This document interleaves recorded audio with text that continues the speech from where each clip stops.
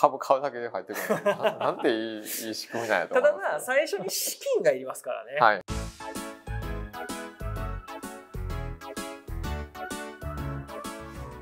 はい、こんにちは。こんにちは。ノマド的節約術の松本です。アシスタントの佐賀谷です。よろしくお願いします。お願いします。今回は、はい、あれですね。あれ。松本さんの夢に向かって、まっしぐらのコーナー。そうですね。久しぶりに、はい、そうですね。投資信託のシリーズをこれまでずっとやってきましたけど、それとまあ並行してというか、前回まだ1回目ですけど、今回2回目の株の配当金ですね。目指せ配当金生活。配当金生活。僕は全然これに関してはね、もう未知の領域なので、全く僕は見てるだけなんですけども、松本さんがここでビッグドリームをつかむ姿を見ていたら、僕ももしかしたら行ってしまうかもしれない。そうですね。ファイヤーですか。ファイヤーですね。今流行りのね、ファイヤーです。ファイヤーできたらいいなみたいな。松本さんが今株を買って。その配当金生活っていうものを目指してるわけですけども、前回の動画でね、松本さんが6ヶ月間約6ヶ月間その株の取引とかをしてというか購入して、その配当金とかが今どういう感じなのかっていうのを見させてもらったんですけれども、あれからだからもう言って1年近く、丸1年近くか。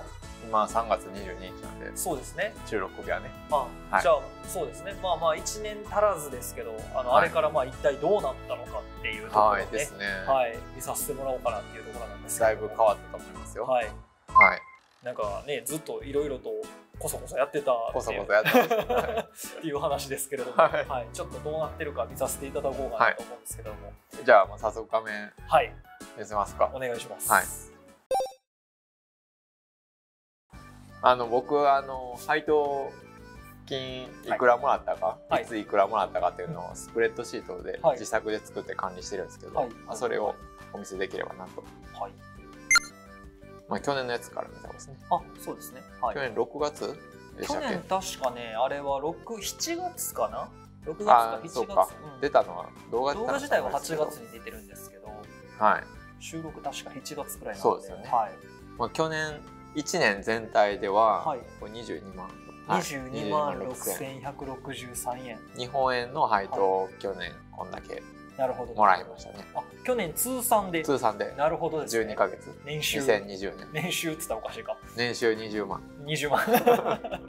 でも言い方があれですけど、普通の生活プラスですから。プラスですからね。年20万円分の収益というか、あれが出た。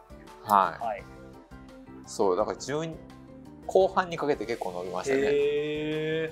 6月終わった時点では多分7、8万ぐらいだったんですけど、この間もちょっと買ってたから株をちょっと追い上げてというか、そうですね。でも株の買った量っていうのは結構変わったんですか？ちょっとずつ増やしていって、ネオモバで積み立ててるのもあるし、たまに100株ずつポンってまとめて買うのをやってたから、それで増えたのはありますね。9月とか12月にまとめてドカンって入ってくるんで、決算時期が多いのもあって、特に12月とかは月7万ぐらい入ってきたかな、配当だけで。一気に増えましたね。12月すごかったですね。めっちゃ入ってくるなと思って、なんか何千円のがどんどん入ってきたりとか。すげえ。100株単位で持ってるからですからね。ただあれですもんね、その分株を買ってるから、もちろんです。大前提としてまずお金を出してるっていうところがねありますけれども、それもあってな額が入ってきて、なるほど、いい感じやんみたいな感じで思ってました。実質今どれくらい買ってるんですか？金額的に。金額。去年1年でいいですよ。去年1年で株をいくら分くらい購入したんですか？例えば、利回りこれ 4% で計算したらどのぐらいになる？500万ぐらいになるの？なるほどね。500万円分くらいの株を買って、22万円分くらいが今返ってきてるくらい。そういう感じですね。単純計算したらもっと多分買ってますけど。なるほどですね。これをどう見るかですよね。いや500万払ってるじゃないかいっていうふうに見るのか、要はなんかね、普通の感覚で言ったら500万払って20何万手に入れたってすっげえ損してるような気になるじゃないですか。はい。感覚的には。それはそうです。でも実際そうですけど、ただこれが毎年入り続けるとかっていう話ですよね。ですね。しかもその株って売れるから。売れますからね。てか値上がりしてる可能性ってあります。っていうことですよね。はい、値上がりしてたら配当ももらってるのに値上がりも両方もらえるからだからある意味株券っていうものに金を変えてるだけであってでそれを変えてるだけでこれだけのお金がもらえてるっていうか、そうですね、配当されてるっていうことやから、ここの理屈が分かってないと、なんで500何も払ってんのに20何万そんなだったらみたいなですね。意味不明じゃないですか。そんな周りの悪いことしない。そうだからここはね、ここは結構ね大事なところですよね。換金できますから。僕最初だからこれ理解できなかったんですよ。なんで500万払ってんのに20何万もらって喜んでんのみたいな意味が分からんと思ってたんですけど、あ、そういうことではないのねっていうね。はい、もちろんですよ。っていうことですね。はい、まあ持ってる株は後でまた見せれたと思いますけど。っていうことですね。はい。まあ日本株はこれで、米国株も始めたんですよ。前回取った後か。米国株の積み立てみたいなのも始めて、でちょこちょこ積み立て始めて、うわ、なんかただそうそうたる、なんかネームが AT&T、ベライゾン、アップルとかすげえジョンソン&ジョンソン、有名どころです。マクドもある。すげえペプシコカ・コーラ、フィリップ・モリスすげえ。そうです。まあいろいろちょっと参考になる本とか読んだりして、真似してやってみたんですけど、まあ半年ちょっとで2万弱、1万8500円、いいですね。171ドル。いってますね。そこそこ割といいんじゃないみたいな。米国株。はい。これ相変わらずですか、購入基準は前と同じような感じで。購入基準はまあ配当利回り割と高めで、ずっと配当伸びてる、毎年ちょっとずつ配当金増やしてるとか、そういうところをまあ参考読んだりとかして、まあ割とそれ真似してるんですけど。真似から入る。いやでもまあ最初はね、何かそういう指針がないとねわからないもんですからね。ちなみに何の本読んだんですか、それは。何だっけな、なんか米国株投資の赤い本。米国株投資の赤い本。名前忘れた。バフェット太郎さんっていう人の本とか、あとそれこそファイヤーっていう、ありますね。ファイヤーした人の話の本とか読んだりして始めた感じです。リンク貼っときましょう、下に。そうですね。自分の本じゃないけど。松本さんの参考書籍の下に。これ米国株投資とかやってるってみんな多分読んでると思うんですけど。まあそうですよね。絶対そんな分かんないですもんね。いきなり何やっていいかなんて。そういうのを買って積み立てていってますね。年に4回とかもらえるんで配当。結構ちょこちょこ入ってくるの嬉しいですね。額は小さいですけど、1回あたりはね。日本株と米国株を買ってです。去年はじゃあ通算24万ぐらい。24万ぐらい。そうか。今年もまあちょこちょこ入ってきてますけど、まだ今3月なんであんまり入ってないですね。なるほど。今年まだ1万ちょっとです。でもまだ伸びる可能性は大いにあります。てかめちゃめちゃ買ったんで株。もう追加でこの3ヶ月ぐらいで。この3ヶ月ぐらいめっちゃ買いましたよ。めっちゃ買ったんですね。なんだろう、持ってる株で配当の年間もらえる額出るアプリあるんですよ。配当管理っていうアプリで現在のその値段が見えるわけですね。うわ、すげえ。今持ってる株を全部ここに登録した結果、大体多分入ってると思います。言っていいですか、これ。72万3458円が入ってくる予定。増えてますね。増えてる。だいぶ増えてますね。多分全部が全部これじゃない。もちろんなんか上がったり下がったりっていうのも可能性があるから、それでドーンって変わる可能性はあるけれども、今の株価のままそのまんまいけばこれになるんじゃないかな。丸1年このまま続けたらこうなる。すげえ。こんな感じ見える？こんな感じですね。こんな感じでございます。です。すごい。割と増えてきてましたね。いいですね。これがちょっとリアルな額見せれないな、まだまた半年後ぐらいにはそれなりに入った額見せれると思うんですけどね。ドカンとなってる可能性はありますね。うん、でも70だってすでに24万、去年1年でじゃあ24万と仮にしたとして、言ったら月2万円収入が増えてるって感じですよね、感覚としては。やった。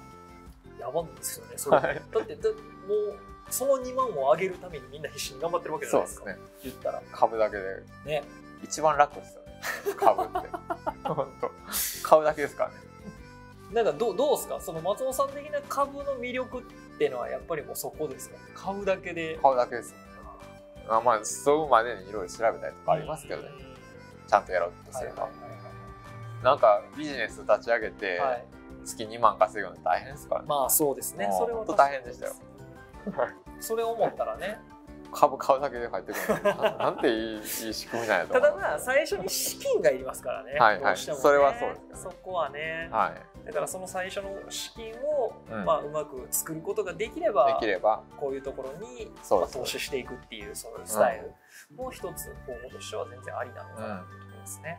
でもそれこそ今ネオモバがあるから1株から買えるんですよ。1株からでかいですね。はい。額は入ってくる配当は少ないですけど、1株やともう毎月積み立てれるから1株ずつくらいやったらですです。うちの僕がやってるね投資信託のやつと同じような感じでちょっとずつ積み立てていくことによってだって僕気がついたら40万近くなってましたからね、あれ。そう言ったら貯金がそれだけあるっていう状態にいつの間にか、しかも本来やったら30万しかなかった貯金が40万になってたっていうような感じなんで、それと同じこと考えたら株価もそういうことですよね。で途中で配当金入ってくるから、それめっちゃいいですよね、そう考えたらね。確かにね、嬉しい。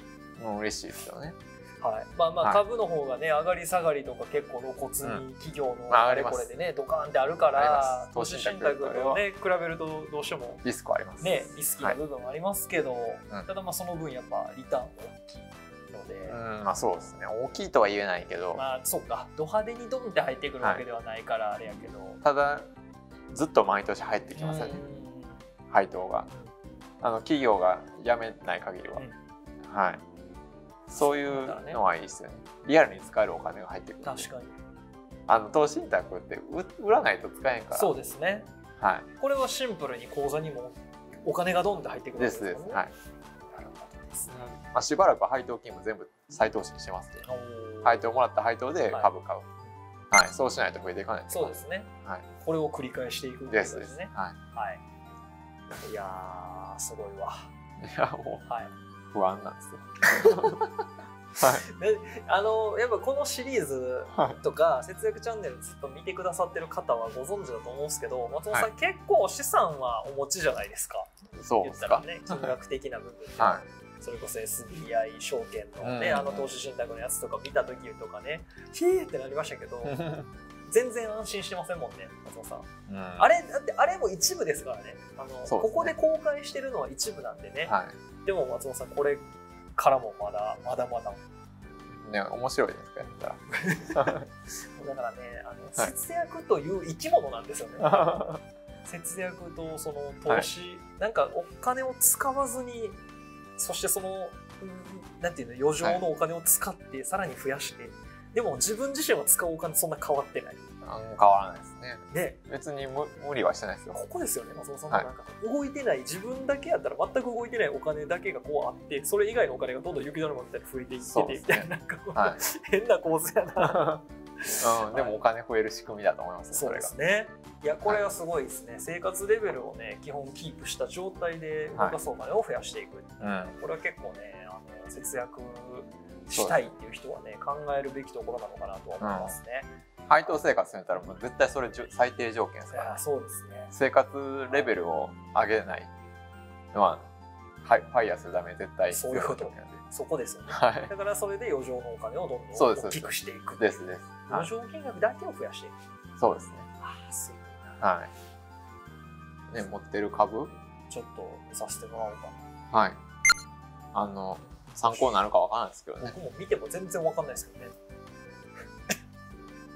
今時価総額はこれで損益がこれなんでプラス180万ほぼほぼ入れてる金額がやべえな去年の初めはほぼなかったですけど、めっちゃ増やしました。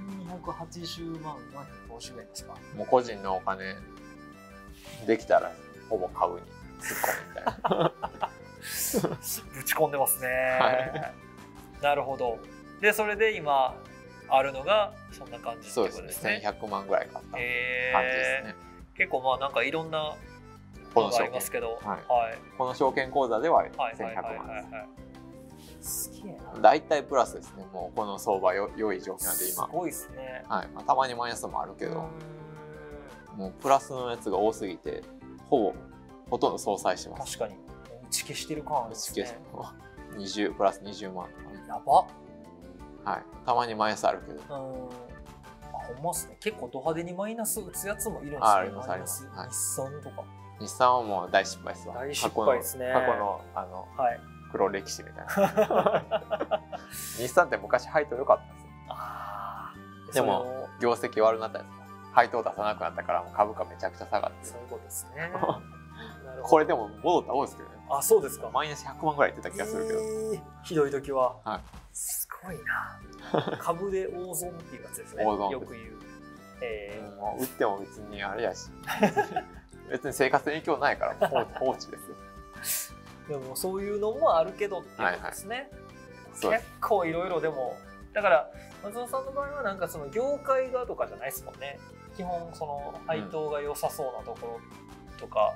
いや業界は見てますよ。結構その絞ったりはするんですか。何でもがんでも配当いいからっていう理由だけはさすがに買いづらいですよ。さすがに。だってなくなったら終わりやし、業績悪かったら出せないんで配当を。はい。最近ちょっとずつ分かってきましたね、配当の仕組みというか。なるべく高いところにしますけど、やっぱ業績もちゃんとある程度は見るようにしてます。業績ですね。業績を見る時のなんかその松本さんなりのなんか判断というかコツみたいなのあるんですか。なんだろうな、連続して配当出してるとか、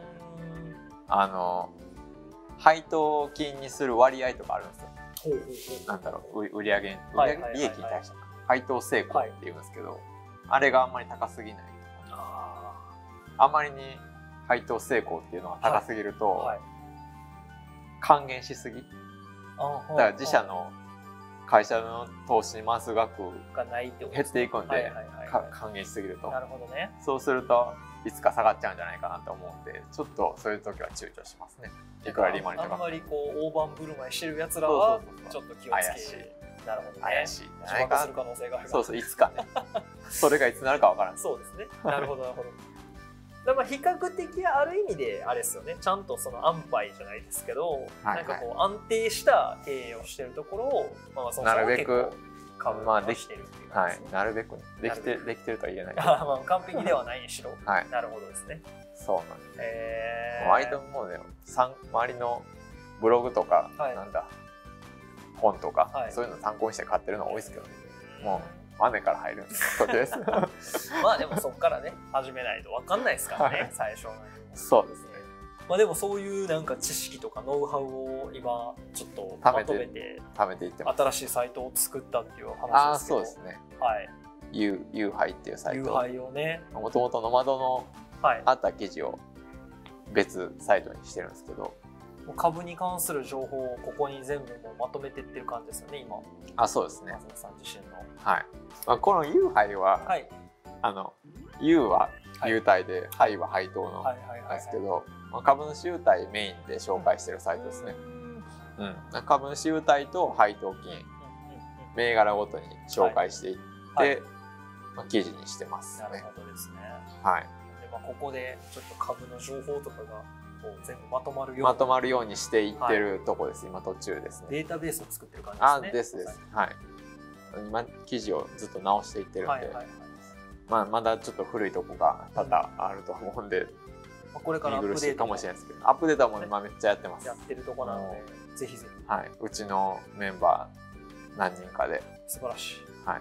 もう今ある意味だからまさにこれから最新情報になっていく。はい。一番ホットなサイトですね。そうですね。結構今力入れてる感じですかね。松本さん最近一番力入れてるサイト。力入れてます。はい。はい。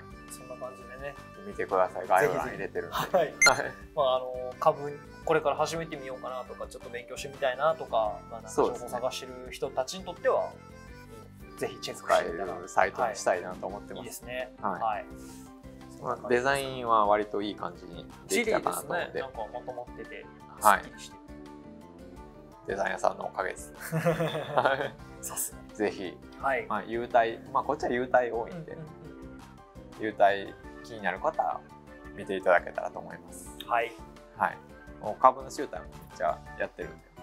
なんかそうですよね。松本さん、もともと株主優待のイメージはめっちゃありますよね。そうですね。まあ過去動画でね、こんな優待もらいましたみたいななんかね紹介する動画とかもありますけど、そうですよね。なんかいろんな優待券持ってたもんな。ありますよ。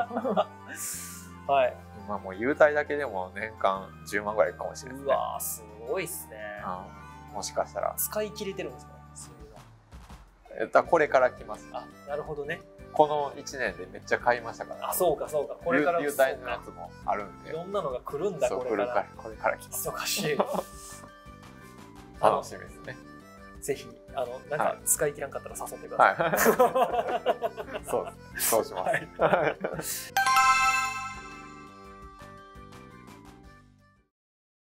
はい、そんな感じで今回はじゃあ配当松本さんのあれですね、目指せ配当金生活への道第2弾でございましたね。年間20万ぐらい、去年1年では20万ぐらいもらいました。ちょっとこのペースだと年間、さっき見たアプリは70万ぐらい出てましたけど、多分今年60万ぐらいじゃないかと思ってます。配当。なるほど。今のペースだと。そんな感じで。そんな感じで、だから今もこうやって定期的に動画で紹介していけたらと思ってるんで。まあ次の配当金が入ったくらいのタイミングで、あれですね、またこの企画できたらいいなと思いますね。今3月に撮ってるんで、秋ぐらいですかね。そうですね。秋ぐらい、9月、10月以降に多分撮れればいいかなと思ってます。わかりました。それだったら結構入ってると思います。楽しみですね。はい。3、6、9のまとめて入ってくるんで。あ、そういうことか。ドカンと。はい。なるほど。今月まだまとめて入ってきてないからあんまり。まだあれですね、全然見えない感じですね。そうですね。今年の気配が。見えない。大丈夫って思いつかないのかな。ちょっと楽しみにしていただけたらと思います。はい。それではですね、この節約チャンネルですよね。節約したお金を投資に回して、配当生活していこうとか、クレジットカードの話とか、投資信託の経過とかいろいろ紹介してますので、もし気に入っていただけたらチャンネル登録していただけると嬉しいです。今回も最後まで見ていただきありがとうございました。ありがとうございました。またお願いします。お願いします。